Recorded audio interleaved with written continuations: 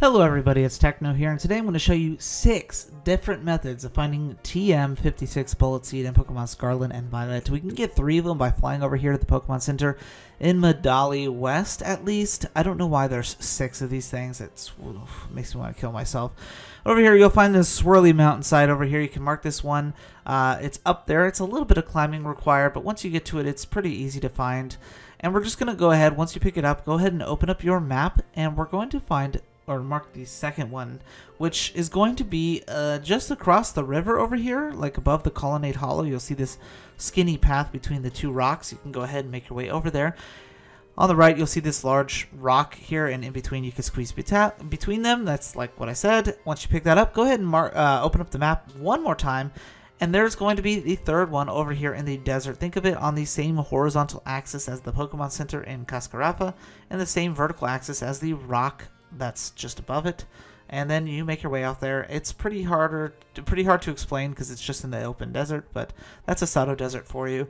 For the 4th method, you can fly on over to the Casa Roya Watchtower number 1, and all the way over here on the left side where there should be a fly point, you can mark this little island, I guess, and make your way over there. It's quite a ways away. I hate going to those islands because they're just so far away and there's nothing to fly to. Anyways, this one's really easy to find. It's just sitting in the open there.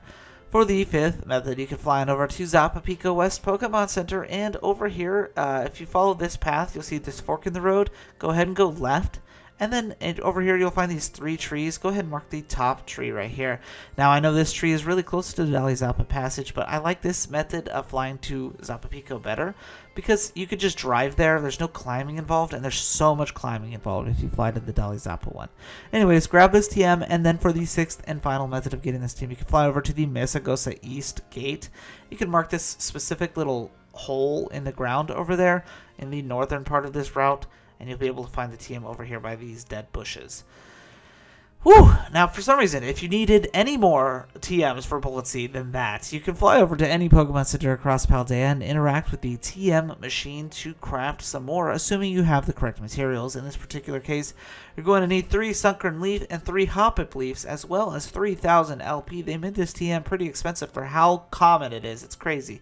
That's pretty much it, guys. It's every method of finding TM056 Bullet Seed in Pokemon Scarlet and Violet. And of course, if you're interested in more free of fluff video guides like this one, go ahead and click the playlist that's on screen now.